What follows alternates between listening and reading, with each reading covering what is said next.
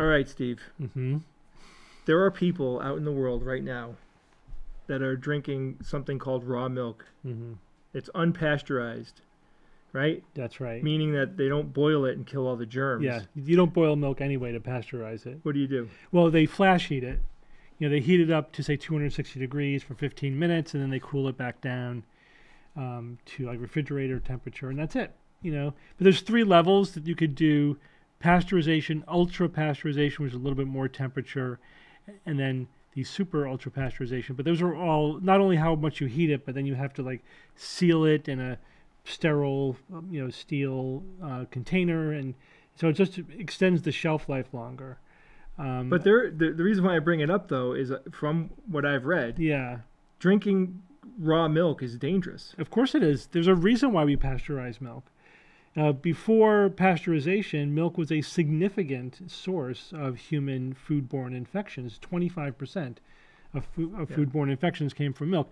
After pasteurization, it's less than 1%. Like, it virtually eliminated milk as a source of bacterial infection.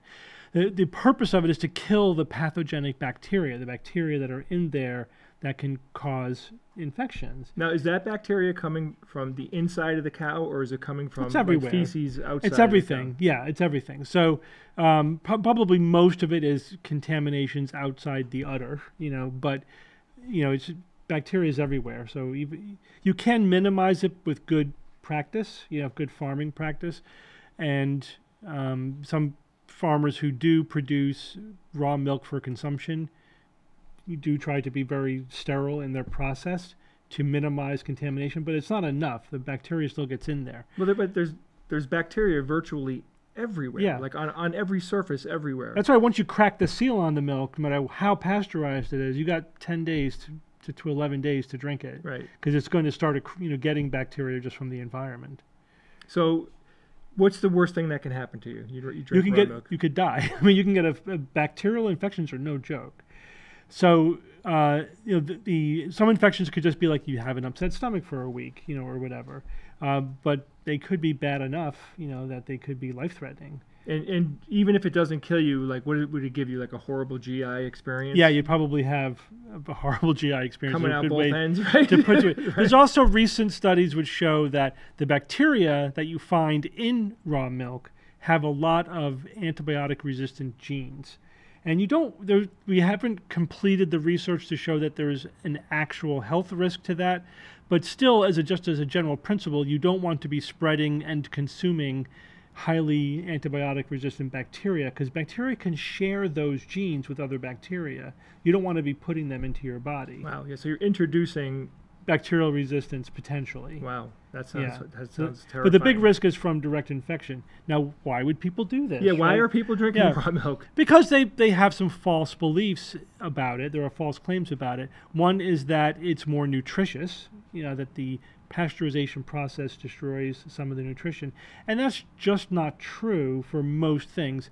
The only nutrient where there's like a significant decrease with the pasteurization is thiamine, just one of the many vitamins.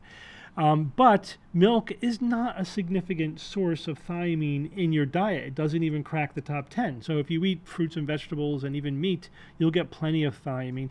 That's only something to even think about if someone is existing on milk as their only food source. Then, of course, you need to know everything that's in there, and being deficient in one vitamin could be a problem. But that's so if you're not living on milk, don't worry about it. It's not even an issue.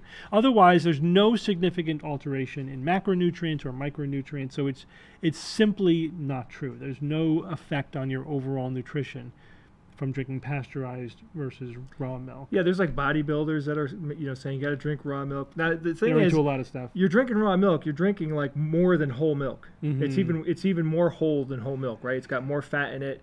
No, the only difference. No, there's no difference. There's no fat. difference. All right, but it's no difference in macronutrients. It's whole milk. But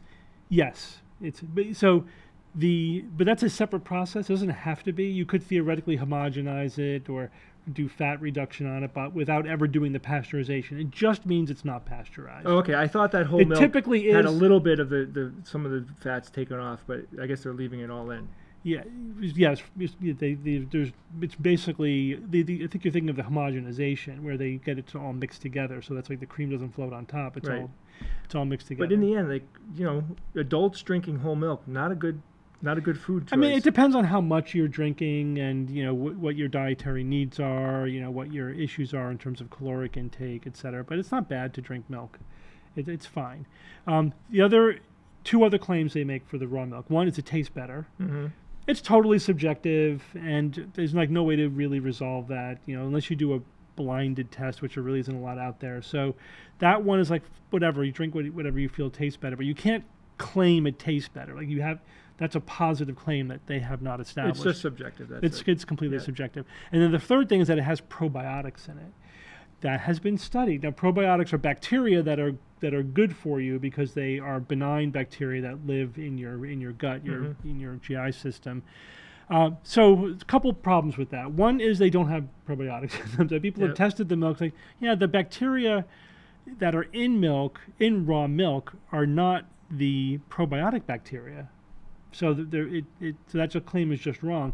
And also, routine use of probiotics is also, there's no evidence that it's beneficial anyway. Yeah. So even if it did, so what? Hasn't been proven to be effective. So that's a complicated question medically, but the bottom line is, just for most probiotics out there, for most people, most of the time, there's really no benefit. There may be exceptions to it, but the research is still looking to that. But in any case, the raw milk doesn't have it in there anyway. So it's not more nutritious. It doesn't have probiotics. Taste is subjective.